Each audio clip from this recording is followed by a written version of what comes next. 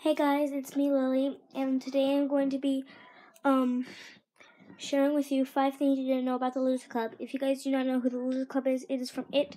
It contains Eddie, Richie, Stanley, Bill, Bev, Ben, and Mike. And the first thing you probably didn't know is that Mike Hanlon was the only African American kid in his in Derry. If you're a true Die-Hard fan, you did know that, but if you just watched the new sequel, you didn't. So, yeah.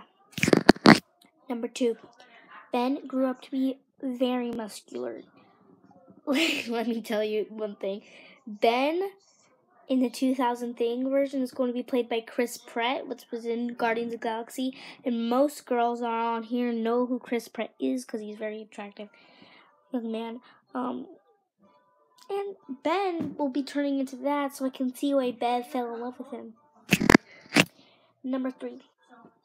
What was it? Sorry. Number 3. No one knows how Pennywise got back.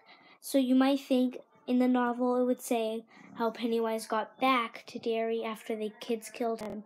But actually no one knows how, and Stephen King didn't know how he'd put it in words, so he didn't want to do it. But, Number 4. In the original It, the Loser Club were already formed together except for Ben and Mike. Beverly already knew all the boys, and she still liked Bill.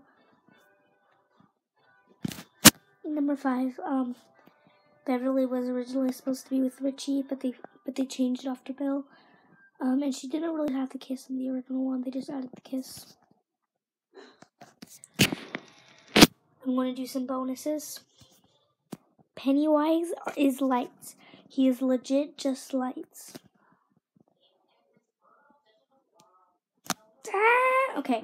In the original It, Pennywise was supposed to. So bye guys. I hope you guys subscribe to the channel, like my video, and click that bell. Peace.